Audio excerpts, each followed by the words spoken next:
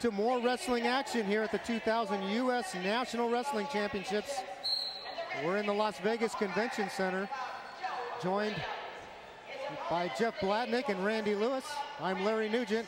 You're looking at Joe Williams in the red, going up against Brandon Slay in the blue. And the action goes off the mat to the edge of the platform.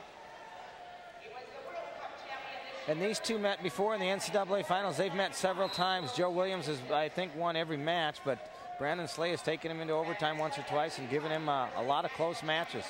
These two know each other very well.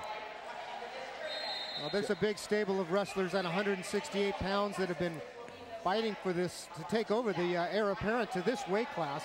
Joe Williams was the world team member last year, but Brandon Slay has made some great improvements.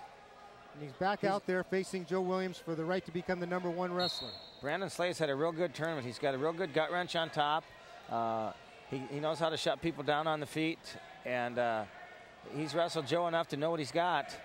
That is really Slay's MO. Joe Williams, of course, has that double leg, and look for him to try to take out both legs. Both these wrestlers of his opponent are very quick. Joe Williams is really quick, and Brandon Slay is quick, but probably not quite as quick, but he's very strong. And there's a nice front headlock. Oh, great move. He exposes Williams back and scores on the edge of the mat. A clean 2-point exposure for Brandon Slay. And now they might put Williams down. They will. They went out of bounds with the action. So if Slay could gut wrench him here, he'd get a 4-0 lead. And that's one of his. Slay is a very powerful gut wrench. There's Joe Williams on the bottom, bracing out, but it's Slay really cranking away on that gut wrench. And perhaps Williams did a good job of countering that. I thought Slay was going to get it for a second there. And maybe Slay saw that Williams was scored on with a front headlock. The only points really Williams have given up. Williams looks vulnerable to the gut wrench right there. Williams has had a very good tournament, wrestling very sharp the whole tournament. Only 2 points scored on him. That was against Brian Dolph. He got a front headlock for 2 and rolled through just like Slay did there. Well, Brandon Slay hails from Amarillo, Texas, not too far from Dallas, and he would love to be the #1 wrestler when that time comes around for the Olympic trials. Well, that place is famous for the Cadillac Ranch, and he once came up to me and I started talking to him about his hometown, and I said, yeah, I met this guy named Henry Harmony, did a clinic down there, and Slay looked at me and said, I was at that clinic when I was a kid. So it's a small world here when we talk about the sport of wrestling. Brandon Slay, graduating from UPenn, runner-up in the NCAAs here, is looking to avenge a loss to Joe Williams in one of those finals here at the national tournament for USA Wrestling, and of course that #1 position at stake. Well, he works for Charles Schwab as an investment specialist, and he's invested a lot of his life in this sport. Brandon Slay's a 2-time NCAA runner-up, losing to Joe Williams, who was a 3-time champion, and to Branch from Oklahoma State, who was a 2-time champion and 2-time runner-up. So when Brandon Slay got to the NCAA finals, he ran into some very tough wrestlers there. Well, now it's Joe Williams' turn on top. He wants to even the score here. A back exposure would do just that. Slay holding the 2-point lead with 33 seconds left in the first period. So Williams now has this opportunity to try the same thing. Get a tight lock. The object's to drive forward, get him to plant his hands, and then you drive your leg underneath him and try to get him right in your lap like that. And Williams has really improved both on top and underneath in the last year. Williams not able to quite finish. He nearly got Slay to start that motion, but Slay did a good job countering. Roger Reyna, Brandon Slay's college coach from the University of Pennsylvania, looking on.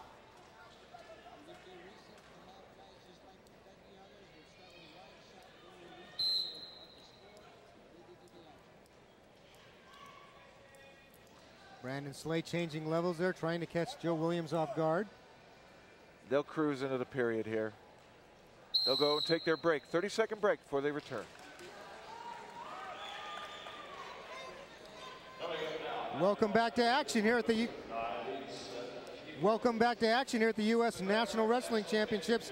Joe Williams in the red, going up against Brandon Slay in the blue. These two have been at it many times. The score now in the second period is 2-0, and here's how we got there. Here's a front headlock. Brandon Slay has Williams down underneath, gets a front headlock and rolls through in a high bridge and takes Williams right to his back off the mat for 2 points, and then they put There it is again. Brandon has Williams on his knees, and Williams is backing off the mat, and there's a 2-point exposure. Great move, really tight by Brandon Slay. Front headlock roll through for 2 points. And action commences in the second period. As you saw, Brandon Slay holding the 2-0 lead over Joe Williams. Joe Williams narrowly missed winning a bronze medal at the World Championships last year. Finishing fourth. And he almost had a nice single leg attempt here. He trails 2-0. But unless you get that third point, this can go to overtime. That was very close to being a takedown or being a point for fleeing the mat. Joe Williams, one of the quickest athletes I've ever seen. When he does score, it happens really, really quickly. Got to keep your eyes on the action. He reminds me a lot of Kenny Monday, a former Olympic champion and world champion from Oklahoma State, wrestled at the same weight.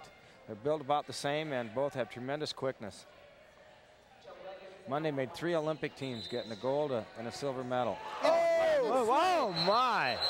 Brandon Slay once again with a leg attack, driving Williams out of bounds. At least one. The referee has signaled 3 points for Brandon, and they give him 3. From his feet to his back, Brandon Slay drives Joe Williams out of bounds, into danger. And he's going to get parterre. He should be put down. Oh my, what a move. 3 points. Shocked the Hawkeye wrestler, came out of nowhere with what Williams is best at, double leg takedown. Well, I think it shocked the crowd here too. Joe Williams This could be a huge upset. Has been so dominant, it stands to be a huge upset. Brandon Slay working hard on top. He has no intentions of letting this one slip away. 5-0 in favor of Brandon Slay, training in Colorado Springs. One of the resident training. Roger Reyna, they're very happy with the way Brandon Slay's performing right now, trying to exhort him on not to let up. And this would be a huge upset. Brandon Slay came in as a number 7 seed. 7th seeded going against number 1 seed Joe Williams. He came in here ready. He knows what He's does had a well. great tournament. Brandon's had a great tournament. There's a lateral drop attempt by Joe Williams. They go off the mat, slip throw. And again, Brandon Slay is using the edge of the mat to his advantage. He's waiting for them to pause a little bit, and then he explodes in. That was a shot of Jim Zaleski, the current coach of the Iowa Hawkeyes. How do you feel about that after you bring under Gable? About Jimmy being the head coach there? Sure. I think he's done a tremendous job there. He's won the national title all 3 years that he's been there, and with Tom Brands' assistant, they're just continuing to keep the dynasty going. I wrestled and coached there with Gable for 15 years, and it was it was a great time there. Well, let's see what Williams can do now, trailing 5-0.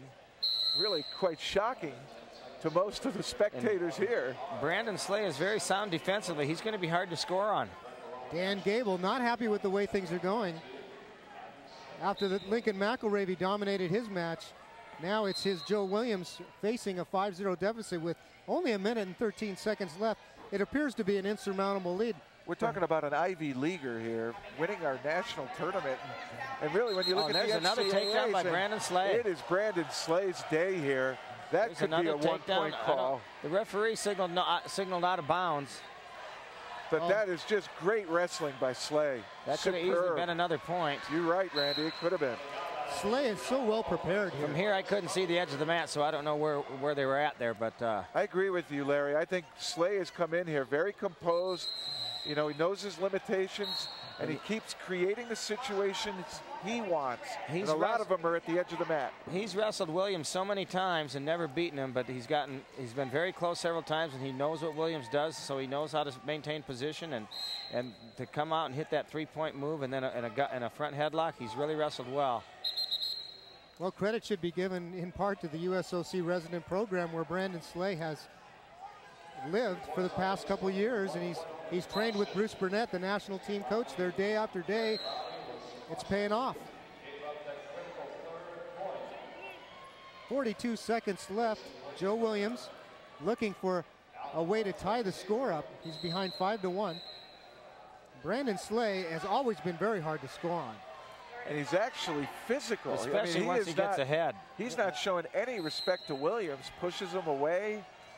And Brandon he's very quick himself. He really is. many people felt he was the quickest at getting out of bottom in the NCAA history. Oh, he exploded out. It was like a 1 second just gigantic burst upward and turning in to face his opponent. Once again, a controversy on the edge of the mat.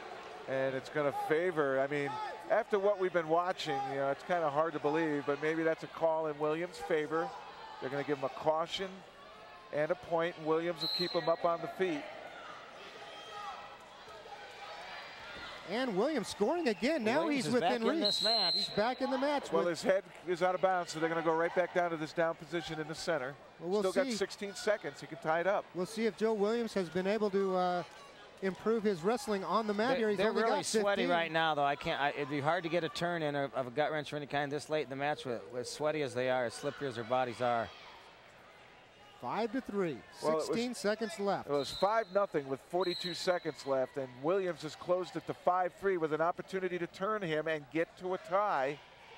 Let's see what he can do. 10 seconds. Looking to secure a hold. Joe Williams has the hips locked out. He's close, but he's not going to get it. And this is a major upset. Time This is a runs huge out. upset. Time runs out on Joe Williams and Brandon Slade, Slade. the number 7 seed, who'd never beaten Joe Williams, wins the Olympic Trials ranking tournament, the national tournament. He'll be going back down to Dallas for the Olympic trials. The #1 wrestler, everyone else will be gunning to get to him. Back to the stomping grounds. Here's the 3-point move right there. Slade lifting Williams, taking him from his feet to his back as they go out of bounds. And boy, did they go. Boy, and they went way out of bounds. And that wasn't scripted, ladies and gentlemen. That was the way it is. Roger Reyna, who's done a great job bringing the University of Pennsylvania into prominence, says, Brandon Slade, you're the man. Heather Folks is with Brandon Slade for an interview. Let's go to that.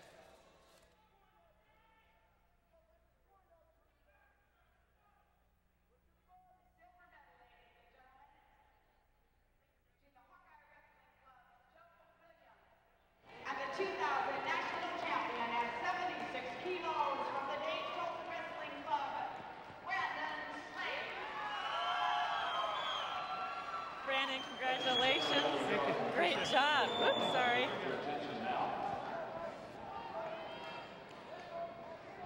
Brandon, congratulations. Great job beating Joe. Rematch of last year where you lost in overtime in the Nationals. In the preliminaries, how does this feel going into the Olympic trials? This feels fabulous. Everything's working out the way that I envisioned it and I planned it. I've lost to Joe, I think, 4 times before this, and I'll trade this win for all 4 of those losses. I lost to him in NCAA finals, but I'd rather beat him here in the senior nationals and lose there. So I'm excited, and I think the way's paid for me to make the Olympic team back in my hometown, Dallas, Texas. So it's working out perfectly. Great. Thank you very much. Congratulations. Thank you. And Brandon Slade knows that he's pulled a huge upset off. All the work and drive and determination's paid off for him. We'll be back with our next matchup right after this. Back to the Las Vegas Convention Center. Stay with us.